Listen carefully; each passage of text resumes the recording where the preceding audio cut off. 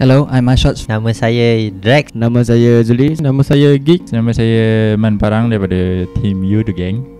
Saya sayang Yoodo.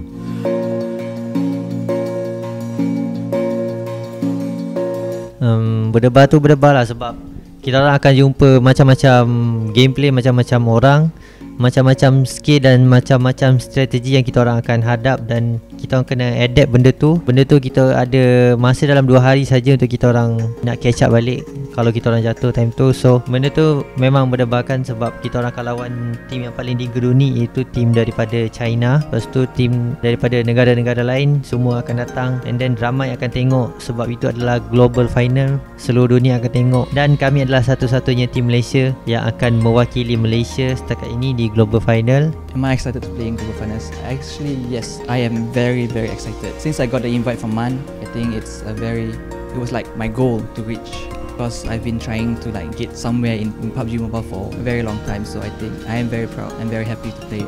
But I think we still need improvement on how to perform better. Semestinya terlalu excited untuk main kat global, guys. Itu adalah impian saya, guys. Impian daripada dulu lagi nak main kat global. Macam dah lepas ni dah boleh retired dah macam tu. Excited, memang excited untuk Global Final sebab saya pun tak pernah sampai ke tahap Global Final ni. Saya tak pernah join mana-mana tournament besar macam ni. And then rezeki datang, saya dapat masuk tournament besar macam ni sampai ke tahap ni semua. Berjumpa dengan player-player global, pemain dengan player-player global, lawan semua.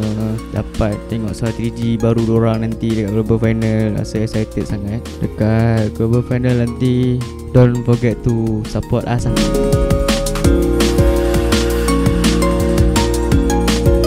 For our preparation, like I said before, I think we're gonna try a lot of new things. Gonna mix it up a little bit. Gonna try a lot of new roles and new strategies. We'll take it from C finals, and then we're gonna see how it goes.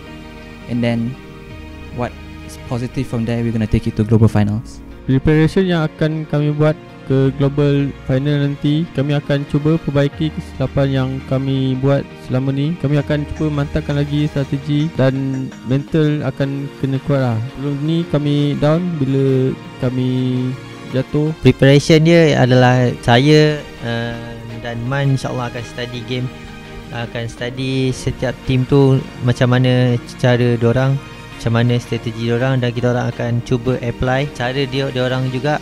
And then kita orang akan adapt benda tu dari semasa ke semasa, dan kita orang akan perbaiki dengan lebih cepat daripada yang sebelum ni. Kita orang juga akan guna strategi yang baru. Strategi kita orang tak menjadi, kita orang akan sediakan backup plan, dan kita orang akan cuba sedaya upaya sebab peluang main di global ni tak banyak. So mungkin ini adalah satu je peluang kami untuk main kat global, dan insyaAllah kami tak akan sia-siakan, dan kami juga tak akan kecewakan peminat-peminat di Malaysia untuk naikkan nama Malaysia nanti di Global Final, insyaAllah.